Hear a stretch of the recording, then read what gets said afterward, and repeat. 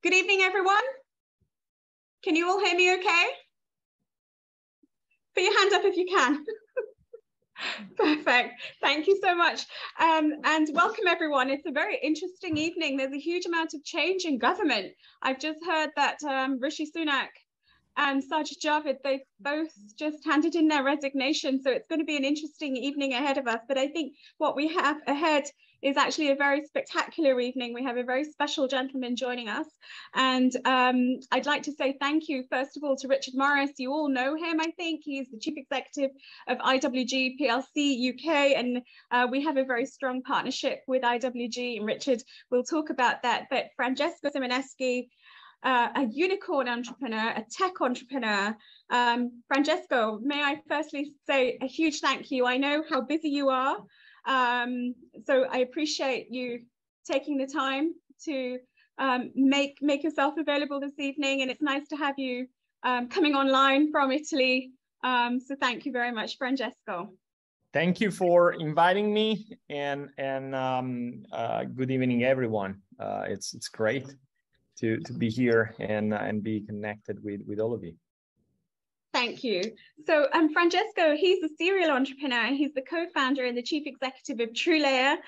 He's a unicorn tech disruptor, and he's leading the financial API provider that's launched over in TrueLayer. But I was just talking to him. He's been involved in 50 prosperous companies as an investor, as a co-investor. He's had a huge part to play in not just TrueLayer, but the companies he's co-founded, which is 3 of them, and then 50 other businesses that he's actively been involved in. He's grown TrueLayer to a thriving organization in just 3 years. Francesco, it is amazing the speed of growth that you've had. And he's raised a staggering $270 million in investment to date for TrueLayer. So I'm looking forward to hearing about his incredible journey. I had the privilege of meeting him briefly online last week, and we actually had a very in-detail discussion about people management, team management, technology, how to grow businesses, and I learned a lot just in that short session that I had with him. So I think there's going to be a huge amount that we learn this evening. And ladies and gentlemen, I would like to make the evening as interactive as possible. So please do keep your cameras on. We want to make it like a roundtable discussion. Use the reactions function or the chat function. Please raise your hand. Please feel free to ask him whatever is on your mind. The more challenging the question, the better, because E2E is all about helping scale-up entrepreneurs resolve the challenges in their business by connecting to the right people. So it's meant to be not about me talking. It's about your opportunity to talk to Francesco. And in terms of the format, what will happen is after I've spoken, I'm going to ask Richard to talk about our partnership and some of the great things that IWG has been doing over the last few years. And then we'll go into the, first of all, I'll kick off with a few questions and then an interactive conversation with Francesco. Little bit of about E2E for those of you that don't know E2E and are coming for the first time. So a very warm welcome for joining us. E2E stands for Entrepreneur to Entrepreneur Exchange. We are all about enabling extraordinary entrepreneurship, and we do this in a number of different ways. First of all, it's access to leading investors, leading mentors, top-class corporates such as IWG, but also very importantly, connecting founders together for you to have those private conversations. And we do that through our physical events program, our online events program, and through us talking to you about your challenges and hopefully being better than a dating agency in terms of business connections, so helping you connect to the right people. So if you're already an E2E ambassador and a premium member, I'd like to thank you for all the support that you're giving us and for talking to us. If you're not already, as a second step after this call, we would invite you to join us under the premium membership. Now, there are a lot of benefits under the premium membership, and Richard will talk about some of the things that we do with IWG. But just really quickly, one of the key benefits is, I think one of the hardest things that I've found is talking to the right people. That's what we specialize in. We try and enable at least a couple of good connections a month And then you have a suite of benefits, which adds up to over £24,000 of benefits. So if you do have a hit list of people you want to talk to, I think it's us that you should send it through to, and we will try to effect those connections for you. And we offer a minimum of 2 connections a month under the premium membership, and it's priced at £25 a year. So £25 a month, £300 a year. My team will shoot me for saying it's £25 a year. So if you're interested, please do look at our website, send Veronica or any of my team an email, and I hope you'll join us. But going into the real ethos of E2E, I believe that knowledge is the elixir of life. The more we know, the better the decisions that we make. And that's why we're privileged to have people such as Francesco share some of his insights and your questions with him. So that's just a little bit about E2E. It's a little bit about what we're about, but I'd like to hand over, if I may, to Richard to speak briefly about our partnership, and then I will have the huge pleasure of formally introducing Francesco. So Richard, over to you, please. Thank you. Thank you, Shalini, and good evening, everybody. Hope that you're all well.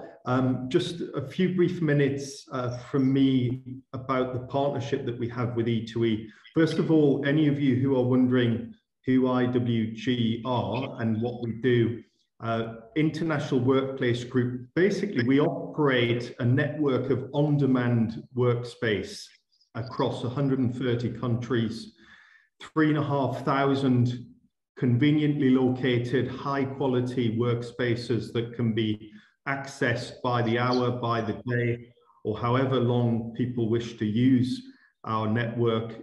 The idea is enabling people to work productively without having to tie themselves into long-term property leases. The pandemic has obviously had a huge impact on how people work. We think the future of work will involve less commuting, more remote work, more distributed work. It's something called hybrid working, which you might hear or read a lot about these days. And that is the idea that individuals will be given more flexibility and choice. Companies will want to harness the benefits of having employees work differently in the future. And we're working with businesses all around the world to enable that. So we operate this network of around 300 locations in the UK across different brands, Spaces, Regis, SpacePoint, Clubhouse, Signature, to mention a few. And the good news is that all E2E members can benefit from some fantastic opportunities using our network in the UK. We offer all members of E2E a special discount of up to 50% on any of our products and services. That could be a co-working hot desk, a private office, a meeting room, virtual office, business address, up to 50% off. That's 3 months free for a minimum term commitment of 6 months. And also in addition to that, E2E premium members have free access to our drop-in business lounges, which are in airports, shopping malls, motorway service stations, as well as across the suburbs and towns and cities of the UK. So there's some great benefits that we have on offer to E2E members. We're very proud of our partnership with E2E, and we look forward to welcoming you and seeing you in the future. Thank you, Shalini. Richard, thank you very much. And also thank you again for all of the support that you're giving, not just to us, but to our community. I really appreciate that.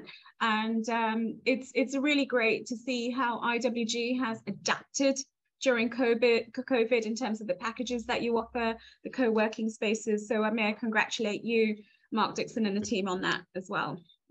So now, ladies and gentlemen, it's my huge pleasure to formally introduce you to the co-founder and chief executive of TrueLayer, Francesco Simoneschi, and his company TrueLayer. It's a leading London-based technology company which provides the financial infrastructure for developers to facilitate a range of open banking services to any business around the world.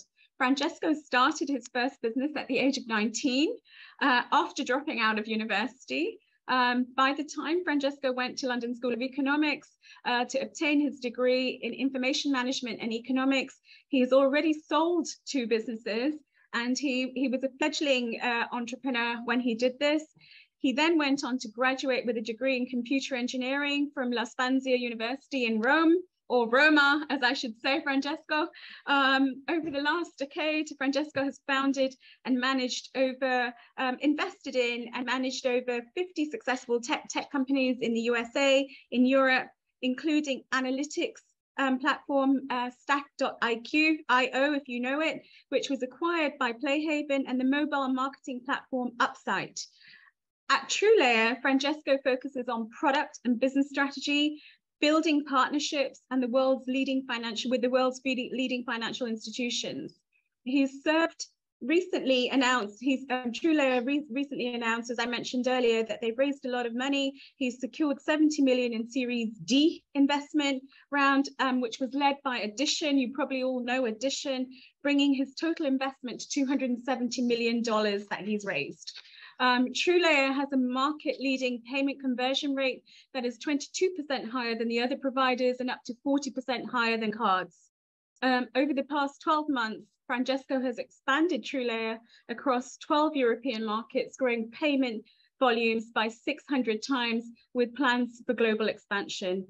TrueLayer is partnered with elite investors, including the Anthemis Group, Connect Ventures, with Surojit Chatterjee, and with Daniel Graf. I'm just naming just a few of them. So I've just touched on a few of the highlights because this man has been a serial entrepreneur, a serial technologist since the age of 19.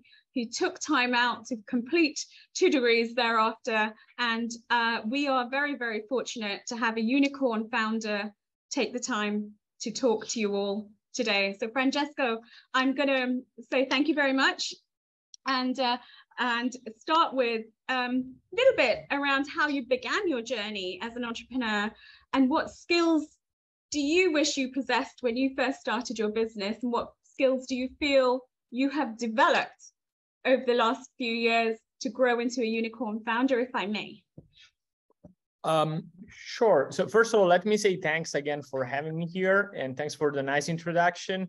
I don't know, like the way it sounds seems like a lot of stuff, but really like I try to be as humble as possible and really be grounded into what I do and take like no special pride and just focus on doing great work. And that's I believe like the most important thing beyond any source of track record. So to answer your question, I guess the first, like the reason why you start early as an entrepreneur, I believe that is something about curiosity and try to be some sort of like self-directed, like it's something that I believe like it developed and it's rooted into my youth and have that sort of little bit rebel, if you want, just like don't suffer too much, fit into more stereotypical, path and careers, and at some point having to express that in some way, shape, and form. And I think like someone may end up into more artistry and some other maybe entrepreneurship, but at the end of the day, I think like it is a form of like creativity and try to get your voice heard out there and even like overcome some of your struggle, which are very typical of that age. Like, you could be shy, introvert, and all of that. So I'm very lucky that throughout the high school, I met a couple of people that were very important for my career. And one of those is actually my current co-founder at TrueLayer and business partner along the years, right? So very successful friendship and partnership. And I feel like when you find people that are like-minded, that stimulates each other. And I've been really, really lucky to find people that helped me to we were just pushing each other's boundary. And then at some point, we just got passionate the idea that, you could build a company thanks to the internet, knowing a little bit of like software programming. then I believe like through the year, there are many, you acquire more like the typical skill set of, in general, like you just become an adult, you may end up like studying things or just like being mentored, or you just do the learn the hard way. So there are more like, I would say, more the analytical skill set, just a little bit of knowledge, framework thinking, just learning from experience. But I believe, like, at least for me, the most important thing was to overcome some sort of like personal insecurity. Let's put it this way. Like, you don't overly doubt yourself, but just think that you could be a leader, and it's about taking risk, and it's about like doing the work, and just like don't be afraid if you want. And I think like when I started to believe in myself in that sense, then I think like things started to accelerate a lot, and I kind of like get my neck out a little bit. And when I did that, then great things happened. And I believe like that maybe over time has been the most challenging, but also like the most impactful skills that I happen to learn.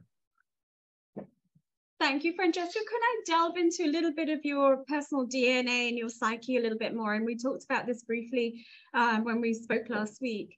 A lot of the people here today, we've taken investment. We've taken investment through funding rounds, through private individuals, through family offices, sometimes through venture capital, and so on and so forth. When you're taking that investment, how confident are you that your business will be successful? And how do you manage that thinking in your mind around taking further investment? Because you've obviously raised quite a lot of money. Just talk us through, like, are you 50% confident of success? Are you 60% confident of success? Or how does that play in your psyche around taking further investment and making sure that your investors get a decent return? I believe that, great founders, great CEOs, just in general, people that end up succeeding, like, they are intimately believer of what they do. And so I think there is almost like a rational and irrational part of yourself. So the rational part, it's more about the risk management, and you sometimes, like, you just need to recognize and acknowledge that a lot of what you do is high risk, high reward, and a lot of things can go south. And and this is just like a fact, right? Like, there's no way to get around that. But then there is the more irrational, if you want, more emotional part, which is about, do I fundamentally believe that if I do A, B, and C, and D in this order, or knowing this source of market or product insight, then I'm going to be successful? Or maybe just like try to solve a problem for myself, a problem that I did encounter in my past, and I want to solve not just for myself, for many people. And so I think having that source of, like, you need to be rational because you need to be a good business leader. But on the other side, you need to be a believer, and sometimes like even an irrational believer, to also compel other people. I believe that especially in the early days, investors, they really want to see believers on the other side of the table, people that are putting their own career, at the very least, wouldn't say their life, but certainly career at risk, or a significant risk, in order to venture out and follow some sort of like entrepreneurial journey based on what they believe is true, and it's good. Now, the other side of the thing is that we often, founders, we internalize too much, that, you take money, it feels almost like you are somehow an imposter of some sort, and you just project yourself too much anxiety into that. Now, we all need to reflect and understand that on the other side, most likely there is a professional manager, a capital allocator that needs to do that for a living, almost like that. It's their success, and maybe sometimes it's the easiest thing to do in order to create good investment return, which is like give money to an entrepreneur, and they will do the hard job. And so I think like developing that source of like sense of almost guilty or some sort of like responsibility into, just like make whole your investor, sometimes is misplaced. Like we need to just recognize that, they are another actor of a very professional, very well sophisticated and developed ecosystem. They know exactly how to due diligence businesses. They see several, tens of entrepreneurs every single day. And if they pick you and they have belief in what you do, first is their job to do it. And second, probably because you are better, or anyway, they believe in you more than others. So there's no shame in doing that. And they accept the risk probably better than you do. And also effectively, you have one single bullet and one single shot, because like you need to work 100% of your time on your entrepreneurial idea. They actually can hedge on several different bets. And their math is that out of maybe, let's call it 10 investment that they do, there's only one that is gonna really retard the entirety and make money on their portfolio. The other 9 can just go busted. So they just accept this fundamental risk probably better than an entrepreneur. They are way more edged versus an entrepreneur. So there's no shame, there's no guilty. I think like it's just a professional relationship, and it's great if sometimes you develop something that is more than a professional relationship, but you need to always bring it back to this is, a person that knows what is the risk that they are walking into, and you are a good entrepreneur if you manage to explain your idea and get funded for that. Thank you. That's, I'm sure, given us, a lot of us, a little bit of comfort, because what you're saying, if I can just interpret, for us, there's only one silver bullet, and this is where we're spending our life and our time. For the investors, they're obviously hedging their bets to an extent by backing a few companies, hoping that 1 in 10 or 2 in 10 would be successful. So it's very interesting insight. What I will do, and we're fortunate, we have investors who've joined us today, is invite them to comment in a little bit on whether they agree with that view, whether they have a different view. So we have Jeff Chowdhury, he runs RCL Ventures. I'll ask him. We have also Christian Kumar of Capital Kinetics. I'll ask them to share their view.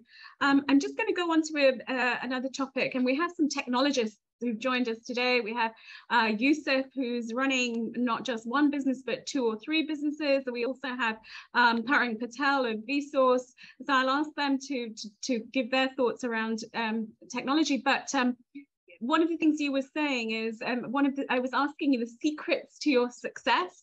And what has been the secret to your success? And we talked a little bit around, you have an underlying passion and skill in technology. Do you think that is it, or do you think it's a broader spectrum of things, Francesco, in terms of how you've done it continuously? And one further question is, have any of your businesses not been successful? So first of all, I don't believe there is a secret sauce, right? Like there's just like people with personality, maybe a certain level of like risk acceptance. So you are compelled to take some sort of like risk, and high risk, maybe high reward kind of career path. There's nothing wrong into also getting another career and another path in life, and there's nothing wrong with that. I believe my secret sauce, honestly, it's more about being like resilient and reliable into just pursuing these sorts of like entrepreneurial goals over a long period of time, and try to learn as much as I could as I was going through it, and make sure that, I think everyone can afford to make one mistake, but make sure that you learn out of that mistake and you don't make the same mistake exactly in the same way twice. And I think that's kind of common sense, but I think at the end of the day, it's that common sense that gets you through a long period of time. And maybe there's something about like curiosity, something about I decided to be an entrepreneur in technology by being a technologist and a software engineer, which I believe it kind of like massively helped when you have that source of like technical skill set to really, be a doer and understand the nitty-gritty. Then it's fine if you step back a little bit on the business side, but you come with that source of strong insight into what technology can do for you and how to apply that and what is like the most modern or whatever the best possible way to solve a business problem. Sorry, what was the second part of your question? Has any of your businesses not been successful? Right. I mean, I think like, you know, success it seems like a very binary condition, right? Like you are either successful or not successful. The reality is that there are several different, you know, is a gradient of like being completely unsuccessful and be super successful, right? So and that is true for me as well. Like I've done things that I would say let's call it like we failed gracefully. And then there are others which are, yeah, more prominent, let's call it like more success by, you know, financially from a company standpoint. I would say TrueLayer is certainly more on this part of the scale. But for instance, when I look at like the past, if I look at Stack, you mentioned that before. Now, yeah, we've been hired by a company in Silicon Valley. Now, by all means, it is a form of success. Now, if you look into that, that was really a mature company buying a very small company for really like the skill set of the people that were working on it. And that was the reflection of us still like a little bit going around and try to understand what was our business model, what we wanted to do. And at some point we said, you know, this is a better outcome than just keep going at this point in time and given a condition and factors. So I would say, if I compare to the success of today, then was in a way a very good way of mitigating failure, right? Right. But that's how I think about everything. I don't believe that, you know, just I think like you can fail and fail gracefully, and failing gracefully is sometimes very important, more than necessarily like being successful per se. Could you expand on that? When you say failing gracefully, just talk to me a little bit more about that. Yeah, I think, you know, like you need to, I mean, you need to take smart risk. You need to understand, like, you need to have both a personal risk profile and a more company risk profile. And you need to, at every single point in time, you need to make the step that kind of maximizes that source of like trade-off between risk and reward. And there are situations in which, like, you know, the risk is not commensurate to the reward and the other way around. And so what I'm trying to say here is that, you know, in life, you can fail, you must fail, and everybody will fail. Now you have a choice to fail, let's call it gracefully. That's maybe the way I refer to it, which basically means you maximize some aspect of it, which could be learning, for instance, or it could be, you know, just a trampoline for another experience, right? Which was my case in that sense. Like I went on becoming like an executive of that company, which in turn like allowing me to do another experience in Silicon Valley, which in turn gave me the kind of experience to go on and build TrueLayer, right? So it's all like feeding into each other. So you can take that and say, oh, maybe it was kind of like a failure-ish, because like we really didn't go anywhere. It was like a smaller outcome that we really wanted and blah, blah, blah. But in reality, it was a good way to just fail gracefully, create an opportunity for the future, and then build on top of that. So now I think like if you do that, and you do that once, twice, 3 times, like you always end up being in a better state than where you initially were. And I think like over a period of time, that compounds a lot. And that's what I believe like eventually is the end state of success. Thank you. That's very, very helpful. I appreciate you expanding on that. That makes a lot of sense. I'm going to ask if I think Yusuf, you had your hand raised a little bit of time ago, and if I could bring in Yusuf, maybe Jeff, if you wouldn't mind to give your thoughts, Jeff Chowdhury, on whether when you're looking at companies, whether you're actually having that equation of 1 in 10 will be successful. I'd like to hear your perspective. Maybe I could bring in Parang and maybe Andy, you may have some questions around cybersecurity. He's doing some great things in cybersecurity. So Yusuf, please go ahead first. Thanks, Shalini. And I think it was really inspiring to hear about your journey, Francesco. So congratulations on your recent round. My question is about how do you find the co-founders for your company? Because I think finding the right co-founder is I think fundamentally the most important kind of factor in either the success or a kind of a graceful failure that you're mentioning. So it would be great to understand your thought process. It is a tough one. It is a tough one. Like I was sharing exactly today with an entrepreneur that is putting together a seed round and is a solo founder, and we were chatting exactly about that, right? And my experience in to a certain extent, it is I've been lucky, and maybe you were talking about like the secret sauce. Maybe that is the secret sauce, right? Like the fact that I met a person, actually like two person that became like my best friend in life. And, just like I'm talking about beyond any company. And with those person, we just end up working together for a very long period of time. And always like, there's been like brief moments in which we all went on with other things and kind of learned. But then we always went back and we always had no doubt about how do you start your next company with, right? And that is rooted into friendship, and it's rooted into doing a lot of things that are nothing about work, nothing about business. It's about sharing life. It's about just caring very profoundly for each other and learning through this kind of path together, learning about each other, how people react, like how is that you will react to my comment, and just get on the same kind of like understanding and anticipating each other's feeling and moods, right? Now, this is very hard to achieve, and I understand that. So I think there could be shortcuts, like, maybe some of those relationships could happen on the workplace, and maybe you realize that you have an incredible feeling of working with a specific person in your current company, and maybe that could be the seed of like building a company of yourself.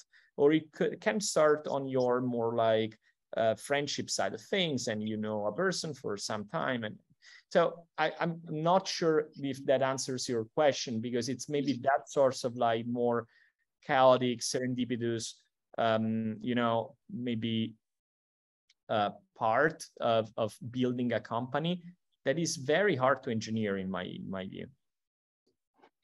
Yeah, I think, and absolutely, Francesco. I mean, I was more trying to understand that, what are the compromises that you will have to make. So if you were to choose, for example, either competence or, it would, you really feel great, working with this person, but I mean, they may not be very competent or really good. So like on the spectrum of different parameters, what do you think should be given the highest priority when choosing I know, and I have a lot of difficult questions, but I'm not going to bog the limelight here. So, personally, especially at the very beginning, like I will always err on the side of like relation, and like it feels good, and cultural alignment, making sure that you're aligned on your outcome. Kind of like it's like dating. Can you make sense of like, can you engineer like dating kind of no, it just happens, and when it happens, it feels good, right?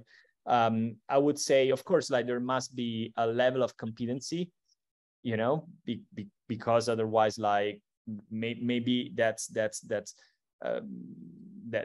will be an error itself. But within some sort of band of like and continuum of competency and friendship and certain boundaries, I always take more, let's call it friendship, but or cultural alignment between two individuals at the very beginning.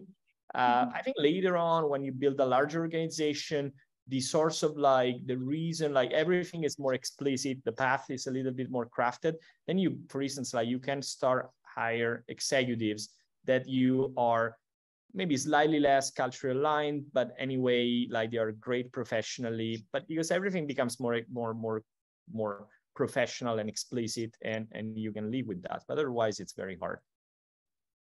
Thank you very much, Yusuf. Thank you. I know we've got limited time, so if you wouldn't mind, I'm going to move on. Before I move on to Jeff, I just wanted to say I'm going to come on to Alex, Nikhil, Andy, etc. So keep raising your hand and I will come on to you. But before I just do that, I want to welcome and thank Prema Gangana, because she's in Washington. She's joined us. She's taught me a lot about nutrition and staying healthy whilst we work. So Prema, I know you haven't got a question, but I just want to say thank you to you for taking the time to join us from Washington, and to the other entrepreneurs from Washington. We have quite a few today. Jeff, may I please come across to you just to see whether you agree with what Francesco was saying, or whether you have a different point of view. Hi everyone, and thank you, Francesco, for your comments today. Just give you 10 seconds of background about me and us. We are the largest pre-seed institutional investor in the UK. What that means in practice is basically we're often the very, very first check in a company. So typically family and angels would be the first amount of money, and then we'll be the first one on that. And so we're very, very early in our journey of investing in companies. So some of the companies we've backed in the past are Monzo, RateSetter, Palantir. These are probably some companies that you've heard of. But I think just to pick up on a couple of things from our perspective, we very much back founders rather than businesses. Now that might seem really odd, because effectively we're putting our money into a business. But at the pre-seed stage, we think the founders are much, much more important than the businesses, for a couple of reasons. One is the fact that when you're backing pre-seed businesses or at the early stage, it's the way that the founders interact and the way that they're able to pivot and the determination of the founders, which I think is key. So we've made a few exits. We were lucky enough to have some exits. And if we look back at all the exits, it's basically the people who are determined, who are able to pivot, who are able to change their circumstances, rather than had brilliant business ideas right at the beginning. And if you look at the ones that actually failed, and we've had a few failures as well, they look like great businesses, but the founders we were kind of lukewarm about at the point in time, and they didn't work. And then the final thing that I just sort of mention is that we spend a lot of time in what we call personality profiling. So a traditional VC will have interviews with, say, 6 or 7 times with a founder.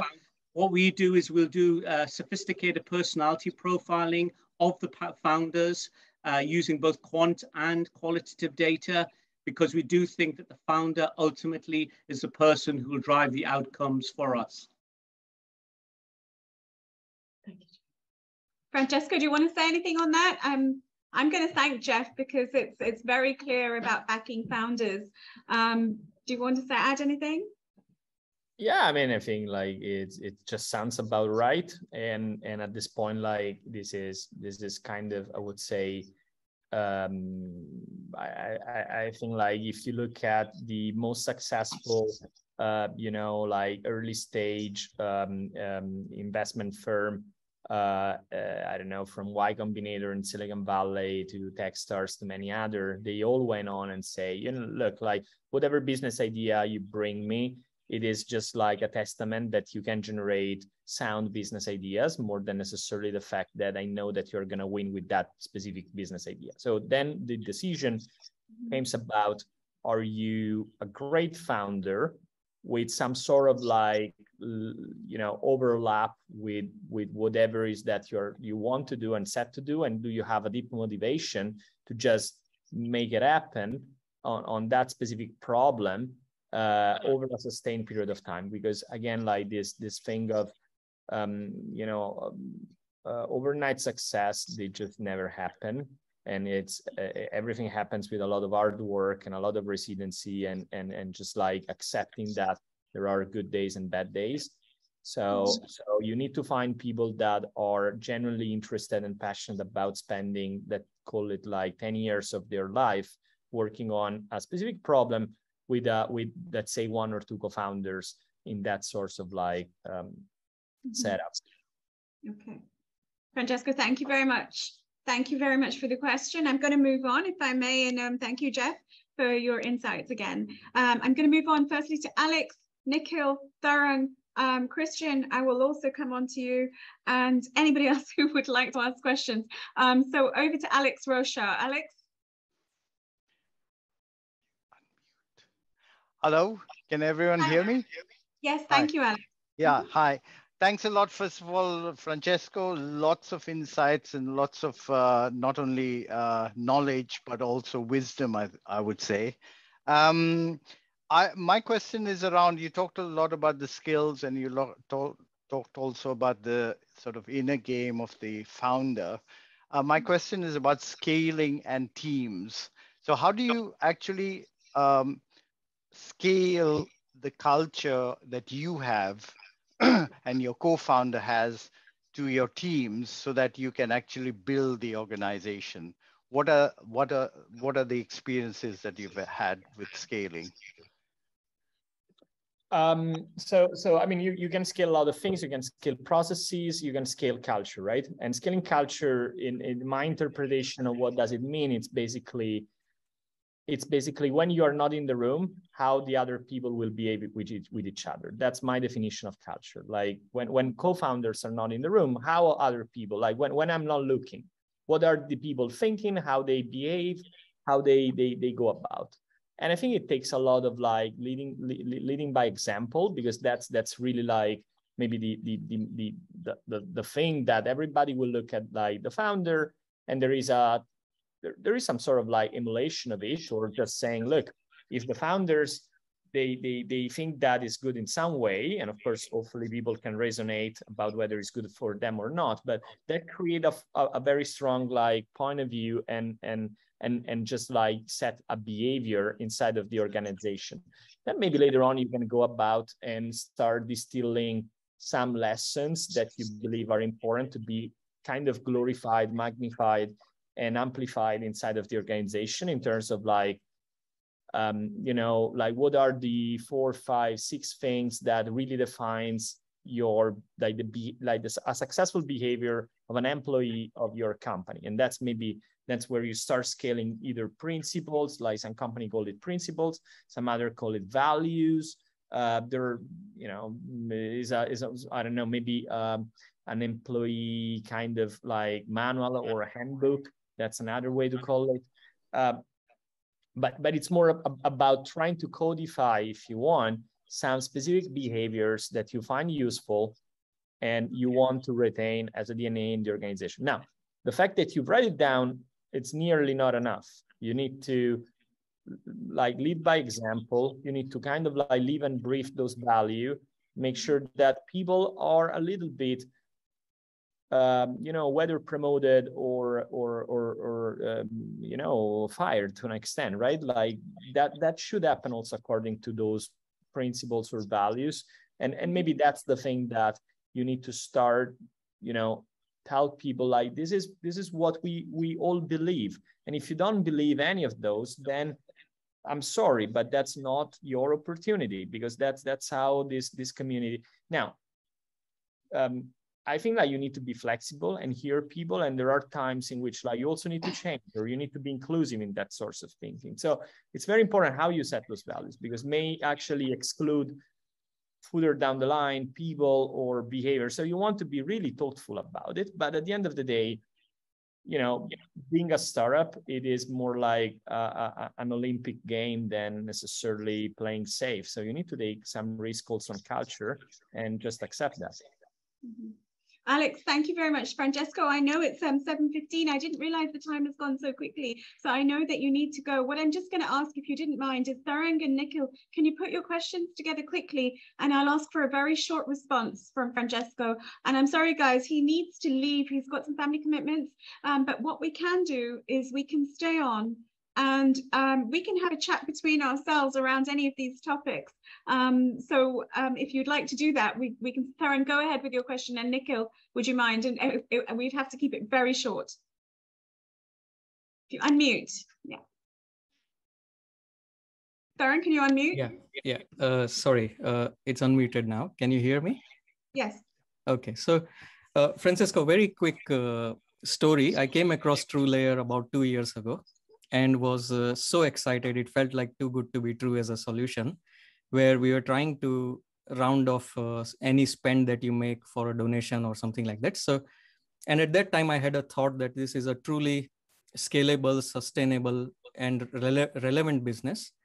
And my question is around, particularly around a technology business, in terms of how you prioritize, what feature functionality you work on, how your decision making works about strategic focus. Like today, TrueLayer does 3 or 4 things very well, but how did you decide to pick this, open banking or those integrations over everything else, and how that process works? Yeah, I need to keep it short. Thank you, Darren. Very good question. Nikhil, do you want to ask your question? And then hopefully, Francesco, you can answer both those questions.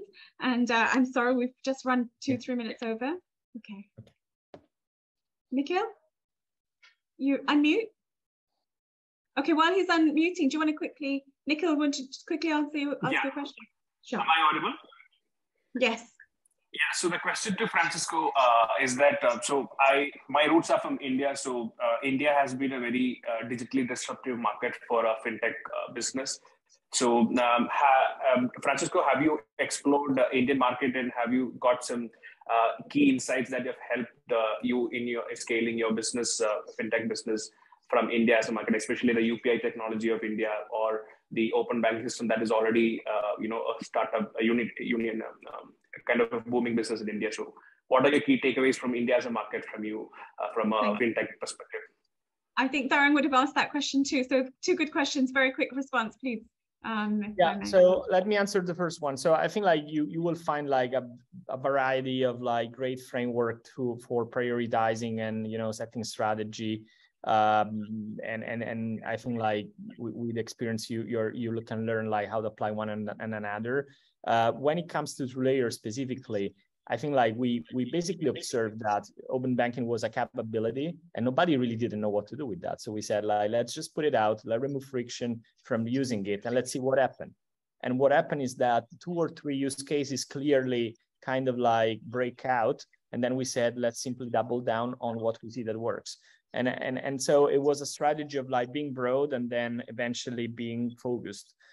Sometimes you need to do exactly the opposite. Like you already know that you want to go very focused, and most often actually going focus is the solution actually, and then broaden up as you go and have success. I believe like it's very hard to have a one size fits all.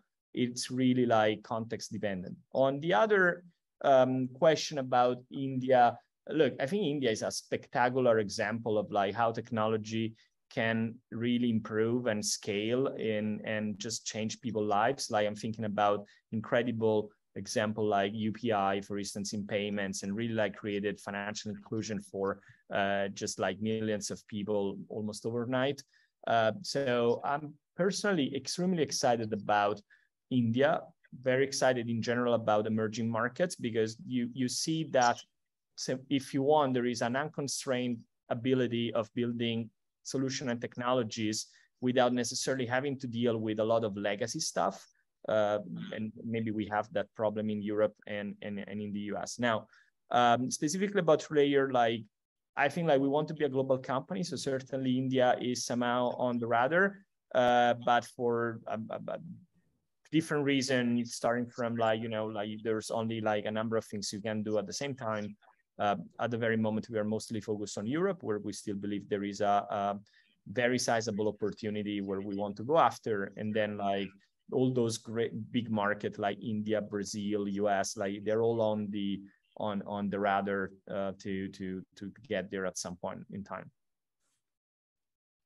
Thank you, Francesco. Thank you, Darren, Nikhil. Thank you. Both very good questions, very apt response. Francesco, we've been privileged to have your time and your insights. Thank you so much. We wish you continued success with TrueLayer, and we hope that we can be a part of your journey. So I think on behalf of everyone, I'll say thank you to you. I'm going to ask anybody who'd like to stay on for another few minutes. I know I would like Andy Mills to talk a little bit about cybersecurity, and Christian to talk about some of his ways of investing. Francesco, thank you. Bye-bye. Thank you, everyone. And it's been like a big pleasure. Thank you. Bye-bye. Thank you, Francesco. Thank you. Andy, we're talking a lot about technology. Do you want to just talk a little bit about the cybersecurity aspect, a little bit about what you do and why it's important, and maybe some of the things we need to think about as founders who have not got cybersecurity? Yeah, sure. Thank you. Yeah, I liken what we do to almost like the city of Troy, in that we don't at present do any creation of any cybersecurity software, but we obviously, everyone knows people that do that. But you can have these big 60-foot high walls, 10-foot thick. But if actually some person on the front gate lets in this horse that's full of lots of little nasty diseases that burns the city down from within, that's what we try and prevent. So it's dealing with identifying people's gaps. It is penetration testing with cyber. We do a bit of that, but basically training employees as well. So it's actually doing everything else as well as sort of the creation of a bit of sort of some tech and some cyber to help protect people from what is undoubtedly an ever-growing threat of cyber and ransomware and criminals out there that are testing each and every businesses as they go along, not just here in the UK but sort of worldwide. So for me, that's a real threat. But I was really interested about the employees as well, because most of the cyber threats that we come across or that we deal with or help companies deal with, 80% of those are caused by employees, like it or not, because they either haven't been trained, don't know what to do, or click on links that they shouldn't be doing, and it's caused from within. So it make no bones about it, it's definitely a very very sort of increasing, unfortunately, you have to say, sphere of work. But I wish it wasn't. But sure. Yeah. No, I think you've raised our awareness that we absolutely need to look at this in a lot of detail. So thank you for that. And if anybody does want to talk to Andy in any private manner, then we will be very happy to make that introduction to Andy. Andy, thank you. And I'm going to just bring Christian on. Christian, you're an investor, you're a med tech expert. You're also lecturing on entrepreneurship in Italy, which is one of the things I wanted to share with Francesco, but I will tell him in a separate email. Great to see you. Thank you for joining us. Hi, good evening, everyone. I sort of, I'm going to say at the twilight of my career, and I won't say at the end of it, but over the years, I've made several investments. But one of the key factors, and this is probably open to Jeffrey and some of the other investors, is if you're investing in multiple sectors, and this was a question to Francesco, was if you invest in a single sector, you've got reasonable amounts of knowledge that you learn from company to company. But if you're like me and you invest in multiple sectors, how do you hang on to the sector knowledge so that you can support the entrepreneur that you're investing in? So that's one of my biggest challenges at the moment. We run an accelerator not far from where I live here in Milton Keynes. And we have sector experts from various types of medtech, but it is still medtech. It's when you move from medtech to fintech to environment, energy, how do you as an investor, and this is open to anyone, maintain your sector knowledge? So that was my question and discussion point, really. Okay, so I'm going to open it up. Would anybody like to give any insights on that? I know Jeff is probably multiple sectors, but is there anybody else who might want to give Christian? I think it's hard to give you advice, Christian, but I will ask. Anyone? No? Jeff, may I ask you, how do you choose different sectors? It's about backing the founder, isn't it, from what you were saying? Yeah, I think Christian, it's a great question. I would just say a couple of things really in answer to that. It's much more about knowing what you don't know rather than what you do know. So we know that we're not good in certain areas. So medtech is a great example of an area that we know nothing about. So we don't even try to go down that area. EdTech is probably another one, and probably prop tech as well. But there are certain areas of the software space which we invest in, which we know quite well. And we have three verticals, which broadly we call work, play, and learn. And we have expertise. And I think, we're a relatively small team. There's 7 of us in our team. And we all try and keep sort of knowledge on top of certain areas within those 3 spaces. So I think the sort of simple answer is You know, try and keep on top of what you do know. And if you don't understand something, or if you don't know something, actually, it doesn't matter, because there's plenty of opportunities out there. Very good sound advice. Would you agree or disagree, Christian? No, I agree. I'm a bit of a maverick, so I'll jump in both feet and look for the answer later. But as I get older, I'm learning to be more sector specific. Brilliant. Thank you. And thank you. I know that there's a lot of people who want to talk to each other. If you want to stay connected to anybody else who is on our online meeting and roundtable discussion today, please drop me a line and we would be happy to connect you, especially if you're a premium member. So that is one of the things that we do for our premium members. The other thing is, I don't know how many of you know, we've been running something called the Global Scale Up Awards. We've had applications from a lot of different countries. We had a group of judges, and I'd like to thank Dame Marsha Kemker, my mother. She came to judge, and she's a specialist in education. Some of the other judges who are not on today, they will be there in person on the 21st of July. So we are bringing everyone together. There's about 200 people confirmed to attend. It's going to be held at the Clubhouse, which is one of the IWG buildings, at 6:30, I believe, or we may be bringing it forward to 6 p.m. And some of these judges, they include Peter Roberts, who is the founder of Pure Gym. He sold it for 600 million. He is an investor in E2E. He sits on my board. We have Sanjeev Kanoria. He is a serial entrepreneur. Many of you might know him. We have Marek Sasha, again, a unicorn founder. So we have, I think, 12 judges who are coming in person. And if you look at our website, you will see their names. They're coming to talk to the entrepreneurs and to give the awards to the 10 winners from different countries around the world. So I hope you're going to join us for that.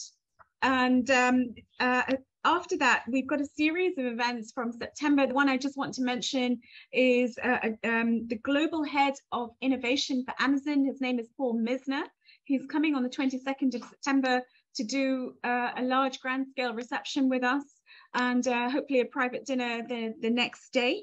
So please do look at our calendar, but and sign up. We've got a lot of different things happening. I think a further 12 to 15 events between September and December. So I'm going to be busy chairing these events from then.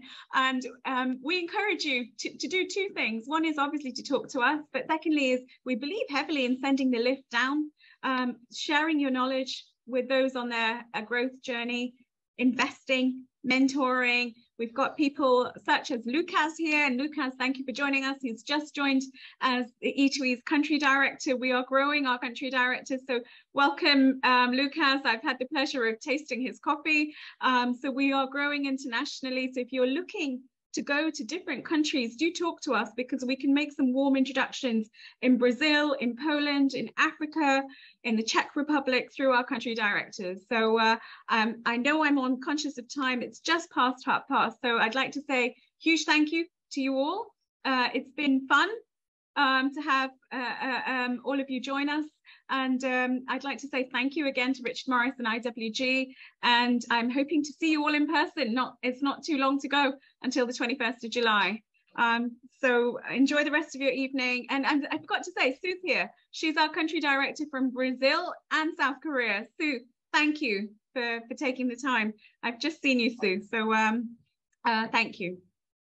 Enjoy your evening and thanks again.